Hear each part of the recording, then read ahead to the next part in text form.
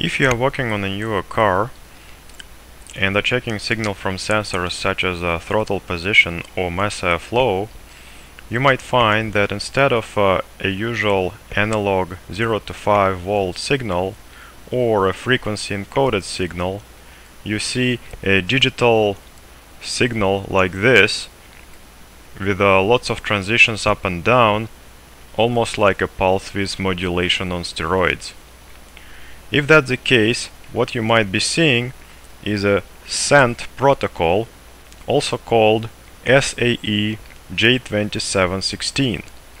This is the way digital sensors are communicating with the car computer. One way to recognize that it's a SAE protocol is to look for a beginning pulse that is typically around 170 microseconds. After that, there is a train of pulses, typically around 8. 1, 2, 3, 4, 5, 6, 7, 8. Then there is a pause, and then next packet begins, and so on. On this picture, we have 6 packets being sent over the line. Let's zoom in on the first one. Here we zoomed in on the first packet in that transmission. The car computer is specifically looking for the falling edges in these pulses. So the first pulse is called a calibration pulse. This is something that the car computer uses to determine the frequency at which the sensor is transmitting the data. And then the data is transmitted in 4-bit chunks that are called nibbles. Remember that 8 bits is a byte and 4 bits thus is a nibble. Get it? And so the first nibble is gives the status of a sensor, and then there is a 24-bit data transmitted in 4-bit chunks, so there will be 6 chunks in total. 1, 2, 3, 4, 5, 6. And then the last nibble is called a CRC, Cyclic Redundancy Code nibble, and this nibble allows to validate the transmitted data. It is used for error checking and discarding the data that is not correct. After that, there is a pause, and here we see the start of the next packet. But don't take my word for this, because in the oscilloscope we can actually decode this data by invoking the send fast decoding on channel A. We are going to use the tick time 3 microseconds, and we will assume that the sensor type is a dual throttle position. It's 24-bit data. Here is split as 12 plus 12 bits. There are other options depending on what kind of sensor you are trying to test. So let's click OK and see what happens. So let's take a look at this decoded data. So what do we have? We have packet number 1. It decoded that the calibration pulse is 167 microseconds. It's supposed to be 56, exactly 56 of clock ticks, and from that it determines that the clock tick is around 3 microseconds. The first nibble is giving us number 9. It's in hexadecimal format, so we need to go and check what it is.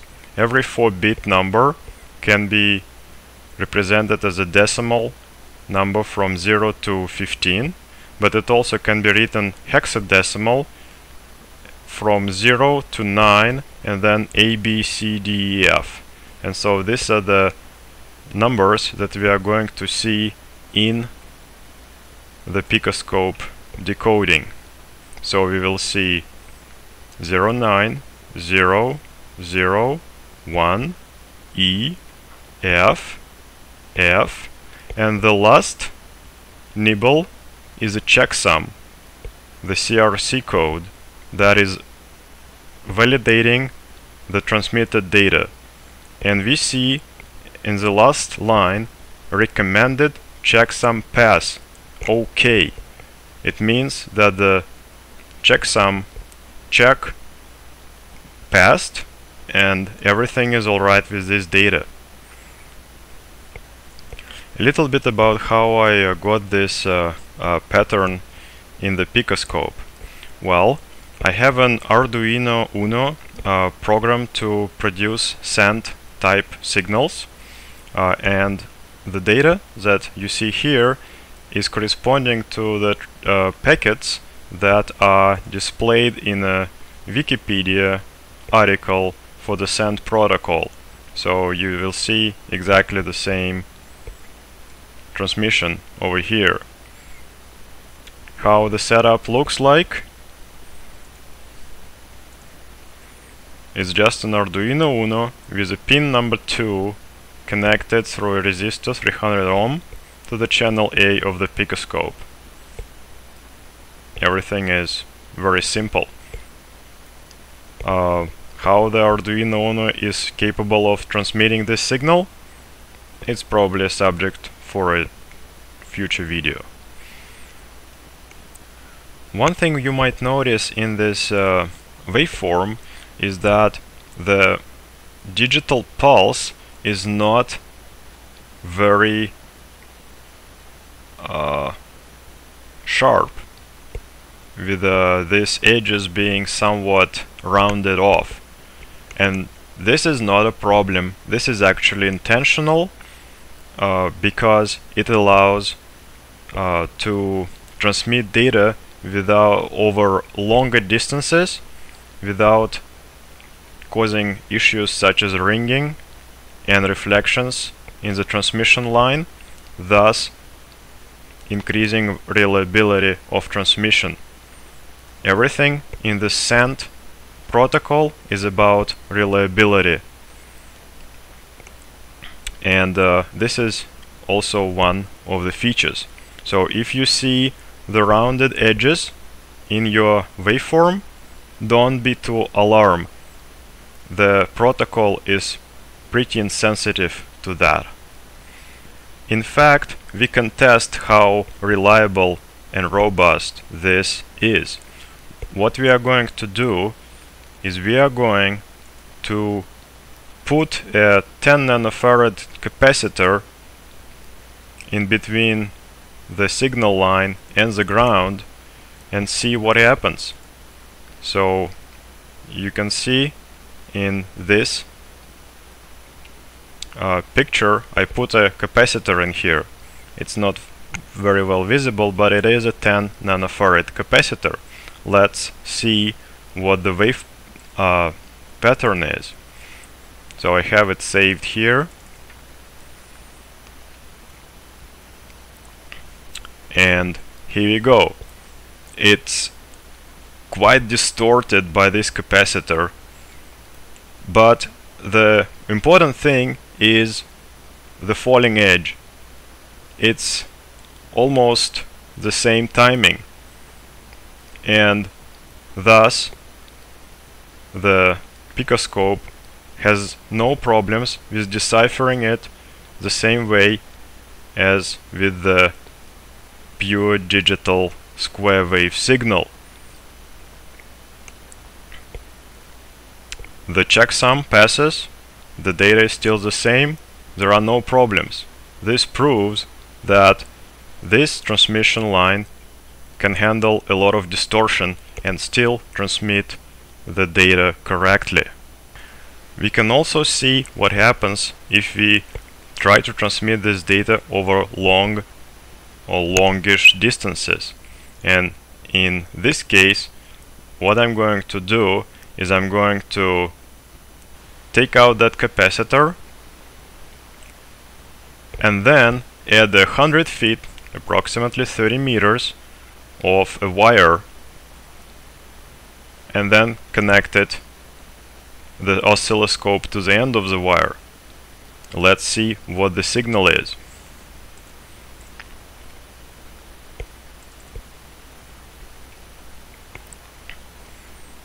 And what we see is we still are able to decipher the data correctly.